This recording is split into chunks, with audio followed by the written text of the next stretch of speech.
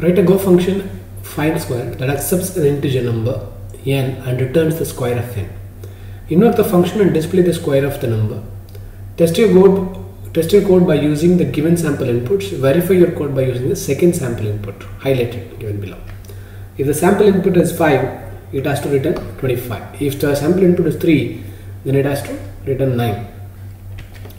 So this is it.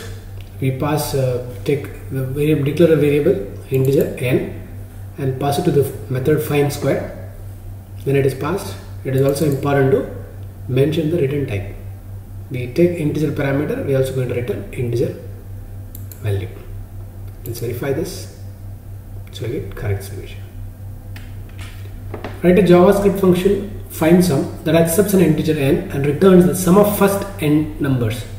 Invoke the function and display the sum of first n numbers. Test your code by using the given sample input. If the sample input is 6, then it has to return 21. 6 plus 5 plus 4 plus 3 plus 2 plus 1, it has to give us 21. So this is the code. So we take two parameters n and the result. So currently we are going to pass 6.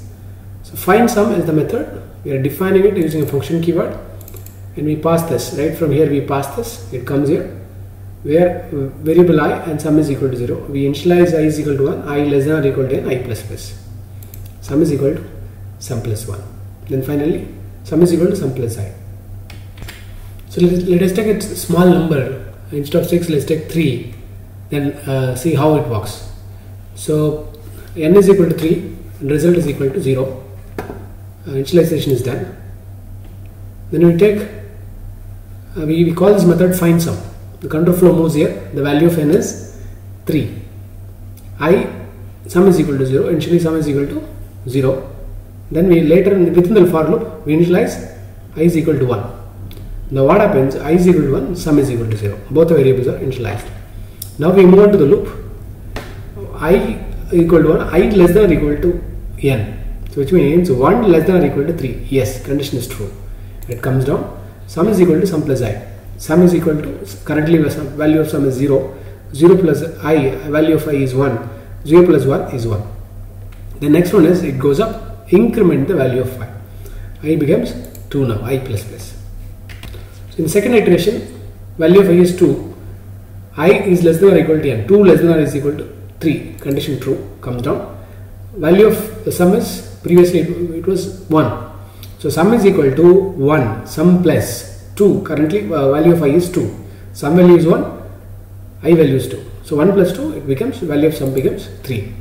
Then it goes up, increment the value of I. I becomes 3 now. In the third iteration, 3 less than or equal to 3. I less than or equal to n. Condition is true, comes down. Sum is equal to, this is sum was holding 3. Sum is equal to sum plus I. 3 plus 3, it becomes 6. Value of I becomes 4 now. Fourth iteration, 4 less than or is equal to 3. I less than or equal to n. Value of I is 4, value of n is 3. 4 less than or is equal to 3, condition fails. Then the process stops right there. Then finally sum will have, it returns the value of sum, 6 will get returned here and the same is printed.